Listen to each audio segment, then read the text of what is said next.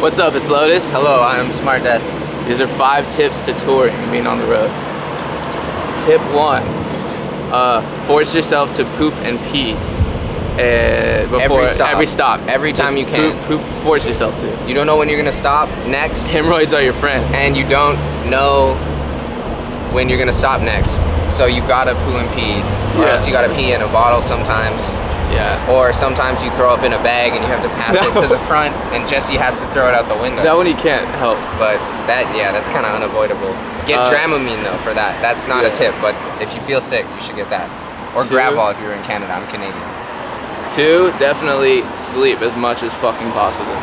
Yeah, definitely sleep, whether it's in the van or in the hotel room or on the side of the highway when the van is parked. It's very hard to sleep in the van, so try to make it as comfy as you can. Get pillows, headphones, Nintendo Switch, NyQuil. Quiplash.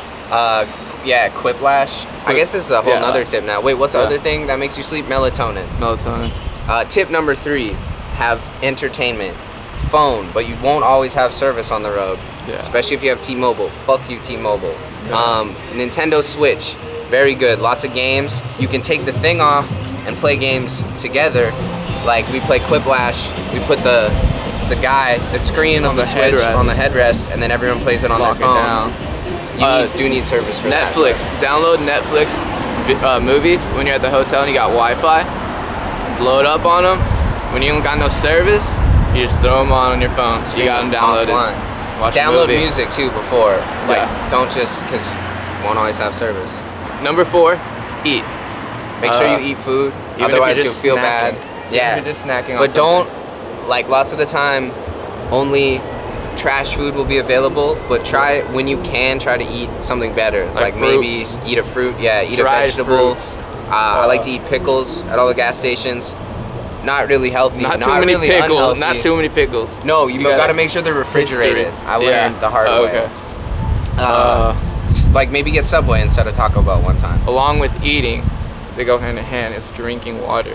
Yeah, you gotta drink water. So just consuming good foods and liquids in general. Maybe a Pedialyte, Gatorade. Emergency, also critical. And keep your whatever medicines you might need on hand.